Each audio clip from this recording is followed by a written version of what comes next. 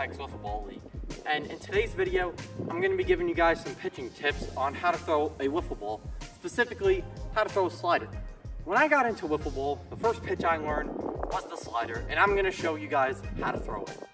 First, you want to scuff the wiffle ball around the whole ball on concrete until every inch of the ball is scuffed. Next, you have your wiffle ball. Traditional wiffle ball with holes on one side and solid on the other. Now, the grip is a little different for lefties and righties. I myself am a lefty, so everything I do, righties do the opposite. So if you're a righty, you want to face the holes to the right and grip it and put your middle finger in the hole. If you're a lefty, holes to the left and middle finger in the hole, go across the seam and wrap around the rest of your hand like so.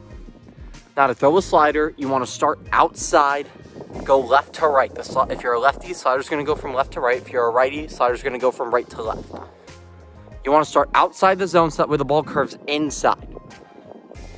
You want to stand tall. If you dip your shoulders or your feet, you're going to miss low. So you want to stand tall, start outside with your arm angle, and you got to follow through. You got to follow your throw through. Otherwise, it's not going to work. So I'm going to show you guys my slider. So as I showed y'all, I'm going to take the ball, have the hole face left, my middle finger in the middle of the hole, wrap the rest of my hand around like so, make sure you're comfortable, and then you go, throw the pitch, just like this.